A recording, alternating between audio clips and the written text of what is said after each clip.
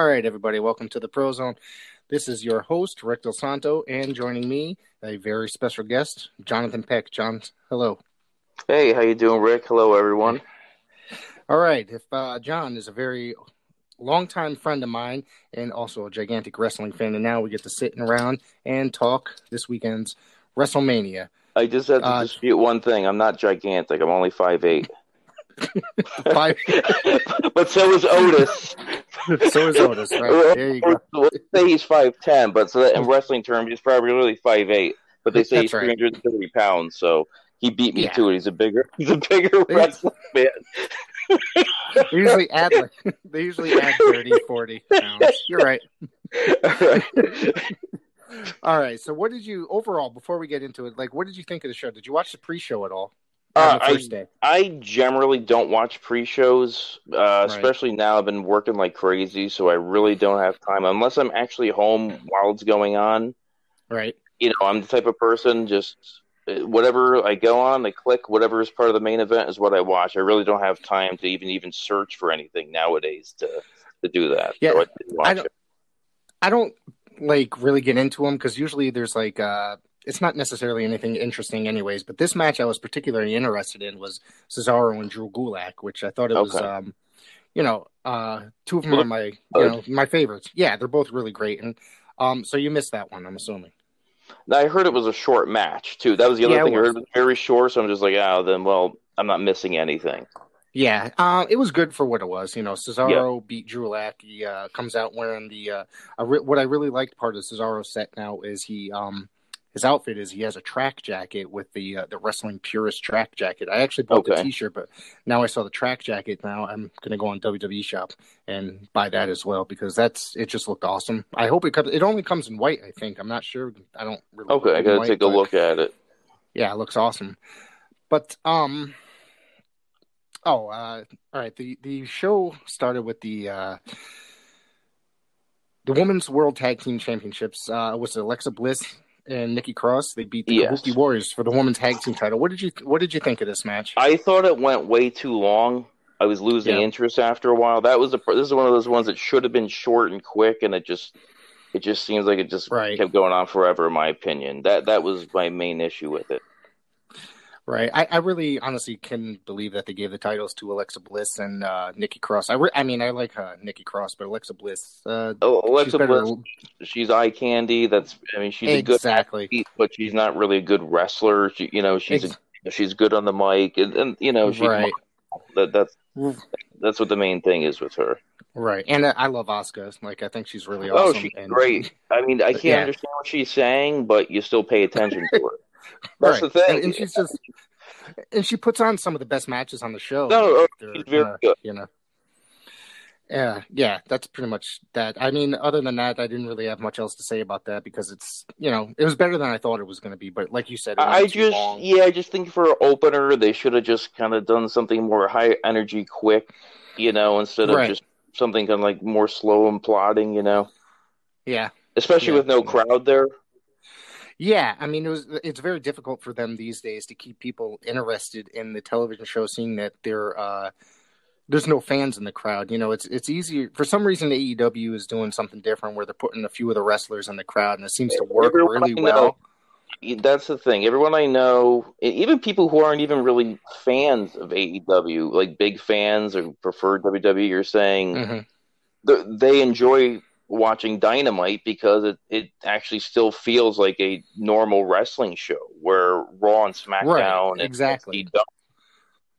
Yeah, and then the thing with Raw and SmackDown is they're showing a lot of highlight matches. It seems like the Royal Rumble from this year, Mania matches, but and then it's just they're showing only two fresh matches, and that's kind of irritating. But they have time 3 hours to fill up on Monday.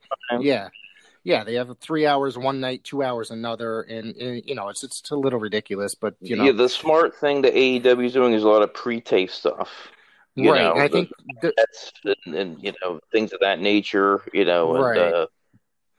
And I think WWE is starting to do that with with Raw and SmackDown as well. They're starting to do stuff. I from what I understand, I was talking to somebody today, and they have a bunch of stuff this week planned to go ahead for. Apparently, they're doing a month's worth of recordings this week. That's just what I heard. I don't know how true that is, but Makes sense. Makes sense to yeah, just get the can, and while everybody's there, just get it out.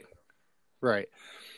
Now, the second match, this was one I was not looking forward at all. I cannot stomach. I mean, people say this gentleman is a great heel because, you naturally hate him. No, I just fucking hate the guy. He's annoying.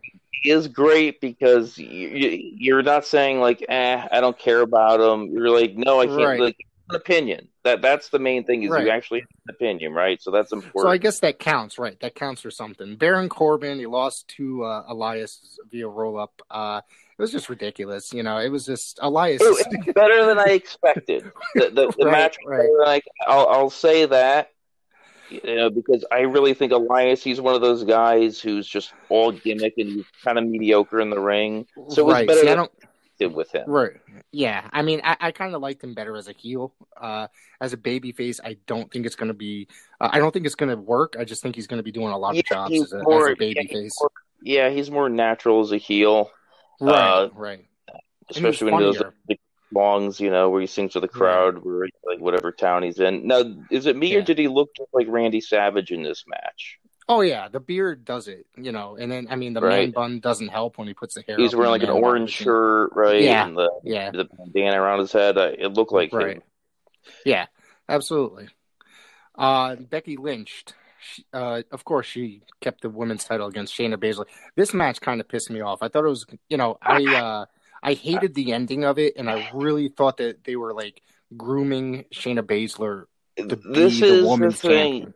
This is a time where, whatever their plans were, it really none of that means anything right now because of the state of the world's in now. So there is no crowd or anything of that nature live, or you don't have to worry about their reactions. But I think this is the time where they should have just had Shayna Baszler just annihilate her. Probably like just almost a squash match. Just annihilate her to get people to start talking. Say, oh, wait, who is this girl? People who don't really pay attention that much or haven't watching. I think that would have been a smarter thing to do. Not a lot of people watch NXT that watch Raw and SmackDown. It's like it's two different shows. You know what I mean? It's like watching WCW versus WWF in a way. Even though it's the same company, there's a lot of people just like, oh, I don't watch NXT. That they'll watch Raw and SmackDown and they think it's the greatest. You know what I mean? It's just like it's. NXT is where the talent is. Shayna Baszler was the champion there forever, and she just, like you said, she should have came in and annihilated her, choked her out or whatever. But they built up for it for so long. Nobody would say, oh, that doesn't make sense. They would say, okay, well, this actually makes sense with their background, Right. But like you said, they're probably in the state of the world is in. A lot of plans probably changed. Obviously plans changed a lot for this, for the show. As you see, a lot of the matches were changed within a week of the show actually happening, such as like the main event and the tag title match. So a lot of people weren't able to make it. And didn't want to cut you off, but did you notice I think the intro was really good that they had all the video and the production done for that whole opening, the whole pirate thing, because it's supposed to be in Tampa, and it still had Roman Reigns in there, so they weren't going to invest in getting rid of him in the opening video, if you noticed. Right. Yeah, no, I did see that. But one of the things is like, Friday, I think, before SmackDown, I actually watched Raw and SmackDown last week, which I never am able to make it into the shows. And they, earlier in the day, Triple H said, "Oh, we got an interesting story that's how we're gonna write Roman Reigns out of the main event." And then I was like, "All right, I'll just watch SmackDown." And they didn't even mention it at all. They were still talking about Goldberg and Roman Reigns until Sunday, and then it was just like, "Oh yeah, Braun Strowman's in the match."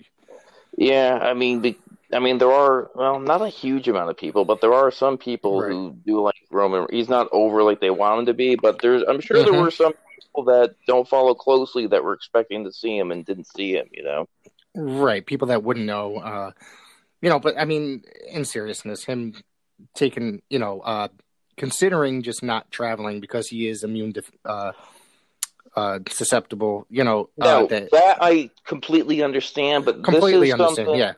I didn't talk to you about this, but this is my opinion on that, because when that came out that he said he doesn't want to wrestle for that reason, I understand it, but totally what I think they should have done, just to make it more realistic, is say, okay, well, you lost via forfeit, and then set up a different match. That's very old school, and I would like, that would have been more realistic and more old school, but we know WWE does not like to do stuff like that, forfeiting matches. I don't remember the last time somebody won by forfeit. Who was it? Sherry Martel against Sapphire in SummerSlam, right? That's the last forfeit. But it would have been nice if they did something like that, Right. Yeah. Either way, that match, whatever. That I wasn't looking forward to that, but we'll get to that. What did you watch? Did you enjoy the Intercontinental title match, Sami Zayn and Daniel Bryan? It wasn't bad. It was another one that didn't go very long. Yeah, I mean, considering the two guys that are in it, they're those guys can go for a while. They're two great talents. I think right now Sami Zayn's got to be one of my favorite people on the mic going, and I think he's hilarious. He's hilarious, and and it's like. I don't know. Daniel Bryan has a very strange WrestleMania history. Last year, he lost the world title. He's had this whole world title history. Now he's fighting for the Intercontinental title. I thought it was a good match, though, overall. And did you like Gronk dancing in the background before they came out too? I'm going to say this. Pardon my language, everybody, while I say this, but fuck that guy. He is annoying. With the zoom eyes. What's the clown's name? He doesn't have the blue eye. He doesn't have that blue makeup on his face anymore, though. You remember that gimmick? No. No. Sorry. Wait, what's his name? I'm drawing a blank. Not what the hell's the guy's name? Not the AEW guy you're referring to. No. The guy who's with Gronk that's co-hosting with him. I have. You know what I'm talking about? He's a wrestler. But I'm drawing a blank with his name. I'm trying to remember. That's how relevant he is as a wrestler and a talent. Yeah, you can't think, right? Yeah. But yes, but with Sami Zayn, I still don't understand this Fidel Castro look he has when he comes out. Do you understand? I was like what? Like that was I was thrown off. Like all of a sudden he's wearing like the hat and like the military pants. And, I don't know where that came from. The last match I saw that of his, because he actually was wearing tights. It's just very bizarre. I don't know. It was So I was thrown off a bit because that's actually the first match of his I've seen in a few months. Like I said, I don't keep up as much on that show as I should. But yeah, overall, I thought that was a pretty decent match. That one was too short. Which that one, if any match was going to go long that night, it should have been that match because of the talent of the two gentlemen, and of course the match on the pre-show. Every other match could have just been a squash. Yeah. So all right, the SmackDown Tag Team title: Kofi and Jimmy Uso and John Morrison. It was a 3-way, which again was supposed to be a tag team ladder match for the SmackDown. Miz says that he doesn't want to show up. He doesn't want to travel or something. Apparently, he didn't want to be a part of it or travel. Rather. I'm guessing because he has small children at home, and you're right. I mean, that he actually didn't have anything. Doesn't want to bring on. Right. I mean, right. He has a baby, so that's probably. He doesn't want to. I thought this match was terrible. To be honest, it went on too long. I mean, there's a few good spots in there, but you're right. It's kind of like another one of those things. It's like I after a certain period of time, I just lost interest. Right.